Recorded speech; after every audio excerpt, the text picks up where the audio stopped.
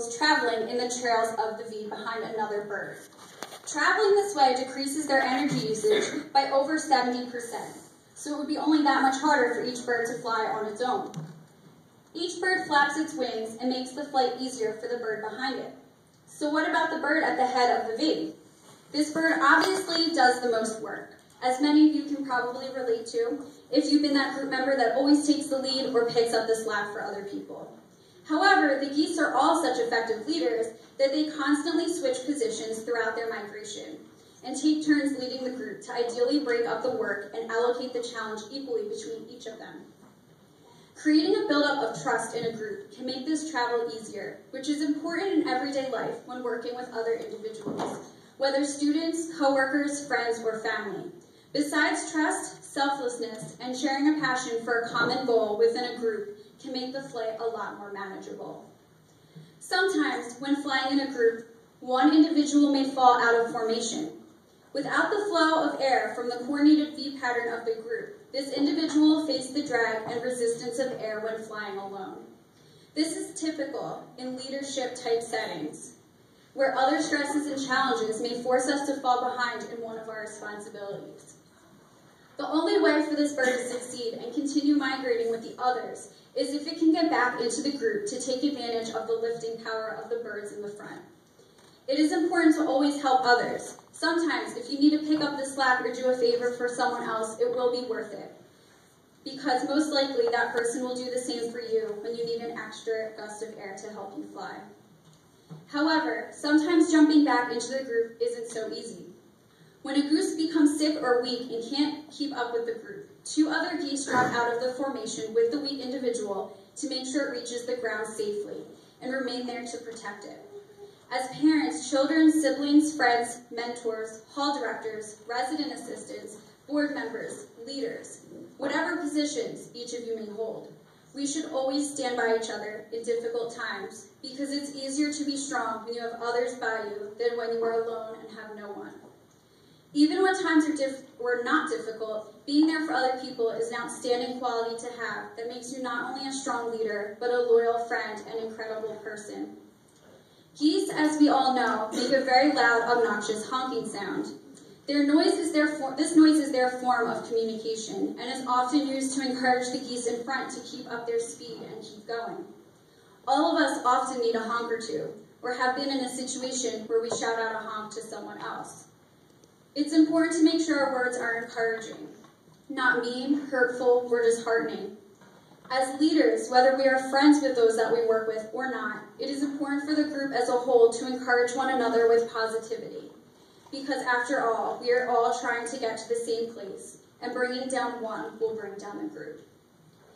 Being a senior, the idea of graduating in a couple months still hasn't hit me.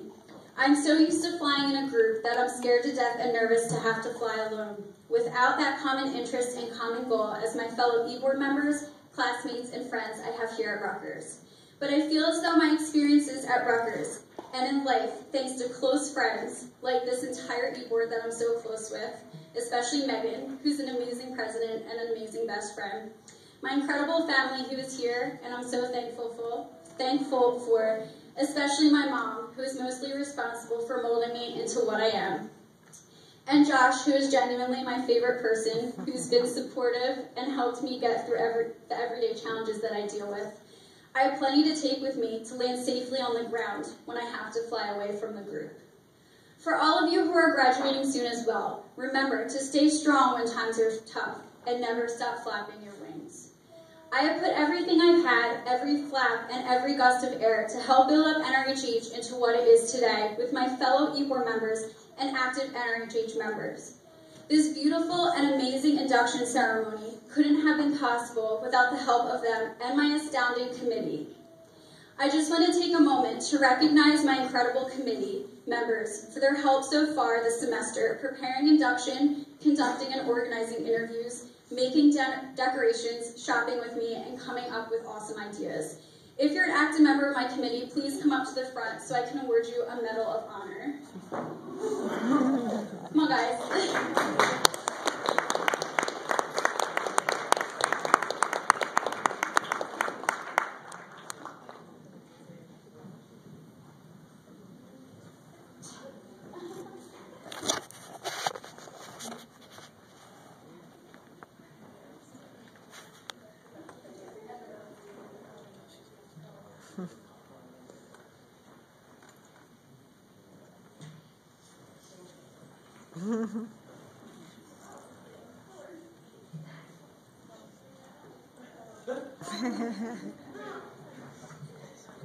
Thanks so much, guys. I'm just going to get a picture of that.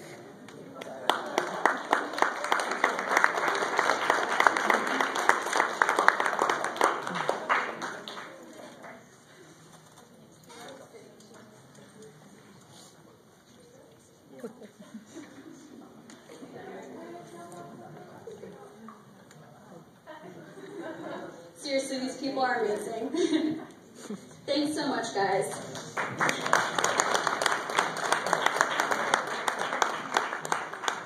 So to close this ceremony, I want to thank everyone who is a part of NRHH and who has been there to make my experiences in it unforgettable.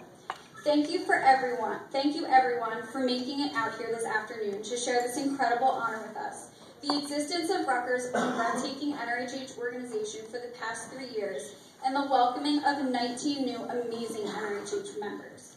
I want to encourage each of you to leave here today with a new view on life, on working with others, and on how you're going to prepare your next flight. Instead of going alone, make sure you have the perfect formation of an amazing group of people, like I have had all along.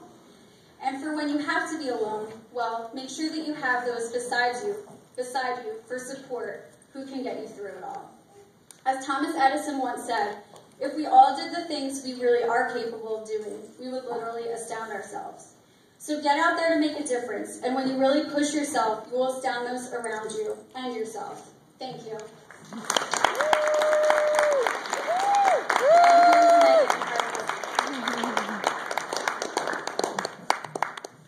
Alright, before we eat, because I know the food's out there and everybody wants to eat, including myself, I just want to say thank you again to the amazing membership committee, and to Sam. I have something special for you for doing an amazing job. I tried to hide these from you. Aww. Aww.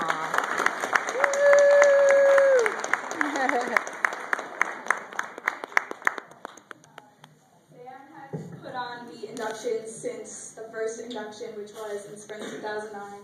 And this is her last one, so I just wanted to make it special for her.